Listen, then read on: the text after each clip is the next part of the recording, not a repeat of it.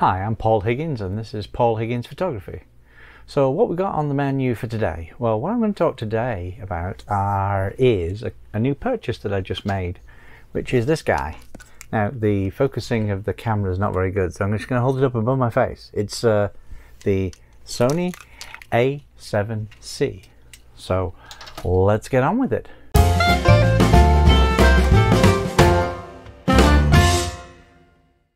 So the A7C.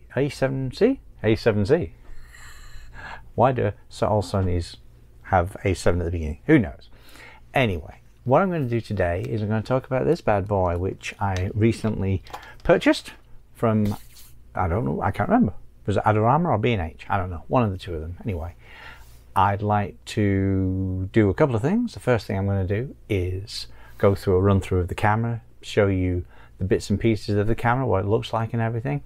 And then I'm going to do a little bit of my pros and cons of the camera, and we'll finally end up with some pictures. Actually, the pictures probably will be on while I'm doing the pros and cons. But anyway, we'll take a look at it and see what it's like.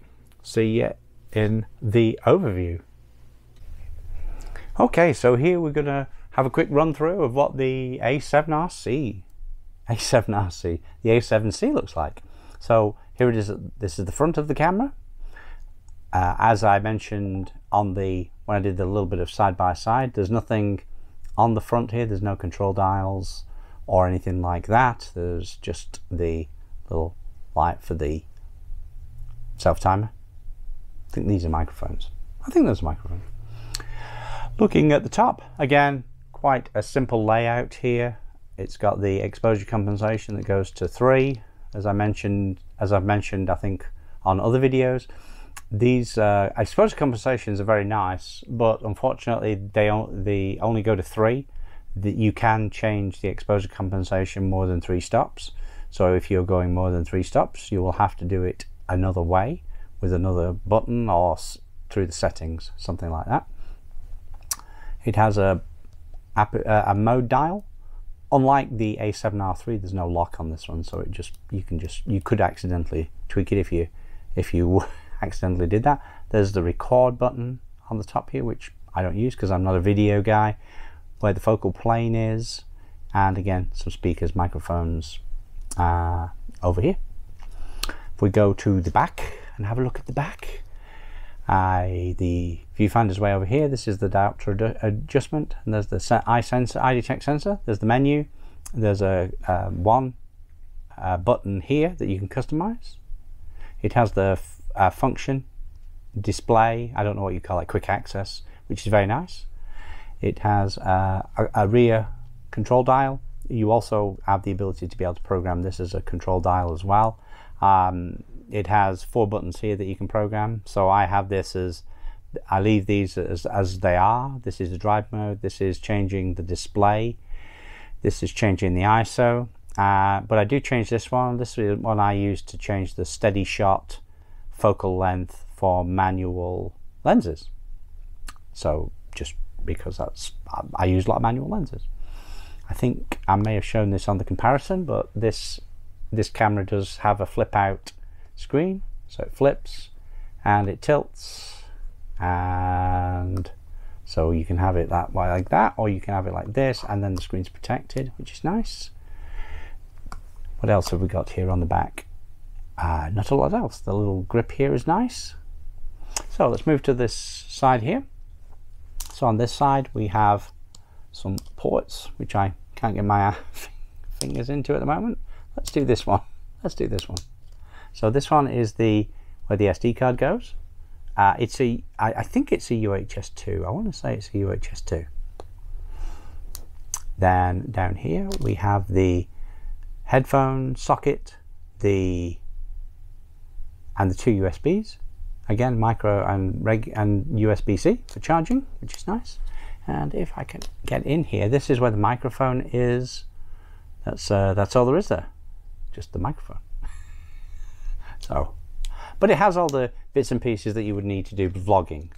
I think on this side there's nothing at all, just the contact point for contactless connection. The displays are the same as they pretty much the same as they are on the A7R3. I have programmed this a little bit. I've tried to make the A7R3 and the A7C have exactly the same settings so that when I move from one to the other, they are pretty much the same. So if I'd go back to the menu button here, my menu is the same on both cameras too. And that's a quick overview of all the buttons and bits and pieces on the A7C. I'm actually doing reviews or overviews on both of these cameras, the A7R3 and the A7C. So I thought it might be good to just show you what they look like next to each other, so you can do it like a side-by-side thing on them. So there's the this is kind of like the front, and here's the bottom. So you can see that the grip on the A7R3 is a little larger than the one on the A7C. So those that's the bottom of them. Both take the same batteries, which is nice. You can also see that the A7R3 has a front control dial, which the A7C does not have. Going to the top, they are quite similar, or quite similar. There's yeah, you can see they've both got the exposure compensation dials on them, and the on-off switches and the flash, and that's about it really. Same programming modes and everything like that on the top. We move around to the back of the cameras, which is probably where there's the most difference really if you look here. So you can see that on the A7C has the viewfinder off to the left, which is not good for us left-eye shooters. But anyway, that's just how that is. There's a control dial on the back of the A7C, the joystick on the A7R3, and pretty much everything the same. You know, some things are different, so there aren't as many function keys clearly on the A7C. That's not what it's intended for. And also you can see that there's no real eye cap on the viewfinder. The other thing that's different is this. So as I mentioned in the videos of these cameras, so this one just pops out, but the A7C does actually have a tilty flippy screen, which is nice. Looking at the bottom, they're pretty much the bottoms are the same. I think I might have showed those. The sides, so the sides are quite different. So this side on the A7C has both the SD card, which is this guy here, and also the ports. And then on the A7R3, there are just the regular ports, which I explained in the video. And on the right hand side, nothing at all on the A7C, but just the contact points for the non-touch, and that's it. So there you go, quick view of the two cameras side by side. Okay, so in this part of the video, we're going to go and probably have most of the video doing previews or demos or something of my pictures that I took with the A7C. So what I'd like to do is go through the pros and cons. I've got them on my super duper little phone here, so let's go and kick this off. So pros. So the first one is it's small and light. I've got light-ish. The reason I say light-ish is because of the weight of the lenses. So a lot of the lenses on this guy are quite heavy. So the camera itself is very light, but when you slap the full frame lenses on it, they can get pretty heavy. But it's all bearable and it's all relative, and you know, it's a full frame sensor, so you're getting a lot of benefits from that. There are some lighter alternative lenses. There's the kit lens, which comes with some of the A7R cameras and things like that, which is 28 to 70 millimeter, and I think it's like a 3 point something to 5.6-ish or something like that. And the other one that's a nice alternative, which to be honest, if I was buying this now, I mean, I bought this like 2 or 3 weeks ago, but if I was buying it now, I would strongly recommend buying the Sony, what is it called? It's the 28 to 60 millimeter pancake lens that comes with the that you can get as part of a kit. The other alternative is to get any of these lenses used. Those two lenses, the 28-70 and the 28-60, are both incredibly light lenses. Not as fast as some of the other glass you can get, but they are actually very good. And the 28-60 actually gets very good reviews. I've just bought one. It hasn't arrived yet, but I hear really good things about that. The other thing that's nice about that is it just folds and it's very small. What I like as well about the A7C is that it's very lightweight and you can walk around with it. So you can just take it everywhere. It's small enough to be able to just carry around with you. It's not a huge camera like, you know, the A7R3 and other full frame cameras. It's one of the, I think it is the smallest at the moment of all the full frame cameras. So it's nice for that. What else we got here? Yeah, and adding on to that, walking around lens. And I did put it on with the right lens, so make sure that you've got nice light lenses to be able to use with it when you're walking around. One thing about it as well is it's weather sealed. So one of the things that was a problem for me with my Micro Four Thirds cameras was some of them are weather sealed, some of them aren't. You know, so it was always it kind of looks like it might be raining. Which one should I take? But with this, you just take the A7C with you anywhere. So a nice option there. It does have the latest autofocus tracking, which I found was fantastic when I was playing around with it a little bit earlier on. A lot better than some of the earlier. So I've just bought an A7R3, so the tracking and stuff like that is much better. The autofocus stuff is much better on the A7C, so that's cool. I like the flippy screen. That's very nice to have.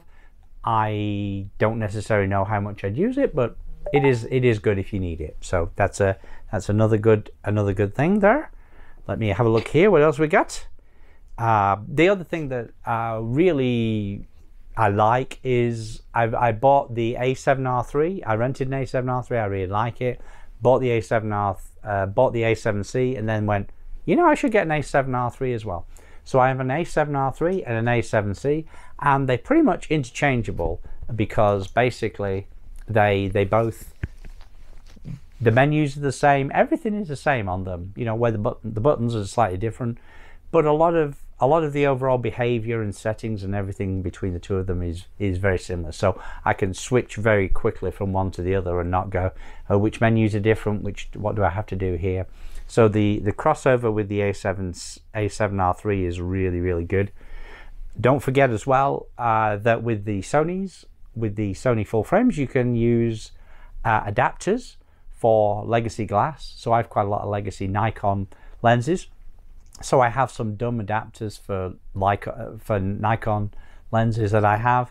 They don't autofocus, so everything's manual. But there is a lot of options. So I have 3 adapters for the A7 series cameras. I have a Nikon F mount adapter. I also have an M42 screw adapter for really old, you know, screw-in lenses from the good old days of single lens reflex cameras.